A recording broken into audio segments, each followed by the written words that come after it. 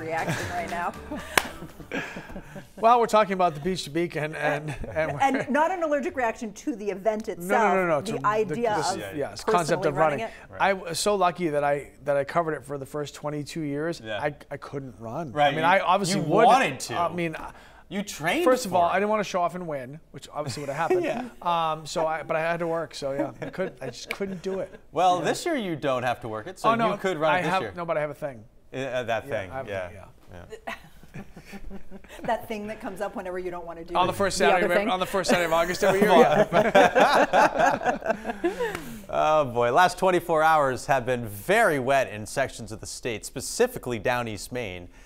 Perry, Eastport, Lebec, all around 2 inches of rain. Acadia got a solid soaking. Same with Ellsworth, 1¼ inches.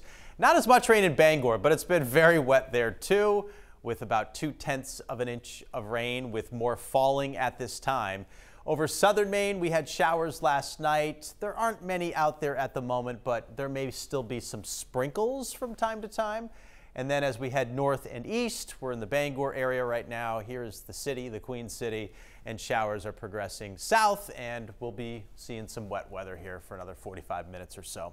There's the low in the Bay of Fundy, not moving, not planning to either for a few more days, but it will gradually weaken, so it's not like we're getting steady heavy rain any longer. It's more just these scattered showers every time a little spoke energy rotates through.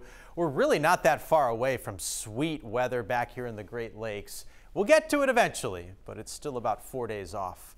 This morning, mainly cloudy and wet from last night's rain, and this morning's sprinkles or showers, and it's a little chilly out too, near 50. Midday, cloudy skies, a few showers pop up, temps remain in the 50s, and no change this afternoon. Remains gray, remains gloomy. There'll be a little breeze out of the north as well, keeping things feeling cool. There's not enough rain to cancel any games, practices, or any plans that you may have outside. But keep an umbrella close by, bring it with you wherever you're going, just in case. Just drop it in the car. There are your temps today. We'll hit the low 60s in southern Maine. York County will be the warmest today at about 63 or 4. Portland 62, Lewiston and Augusta around 60.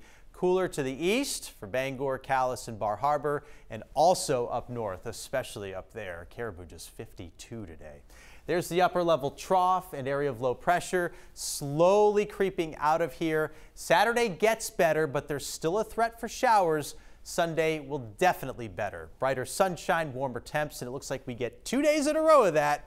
That will hold for Monday before the next area of rain moves in on Tuesday, probably Tuesday afternoon.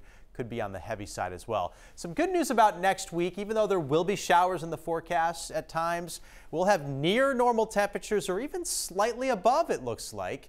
And for that means in mid-June, that's like 70-ish, maybe a little higher most of the time. Marine forecast sees 2 to 3 feet, northwest wind 5 to 15 knots. Cloudy, scattered showers, 60. More of the same tomorrow and Friday with some pop-up showers. Saturday, still the chance for a shower, but most of the time it won't be raining, and it won't be raining on Sunday or Monday. And look at those temperatures. Inland around 75, for the coastline around 70. And then Tuesday we'll have to keep an eye on the radar again. We'll see if that rain gets to us. We're in that kind of a pattern where it typically does. So you can almost count on it. Boy, July and August are going to be great. They're going to be amazing. I'm going to miss you guys.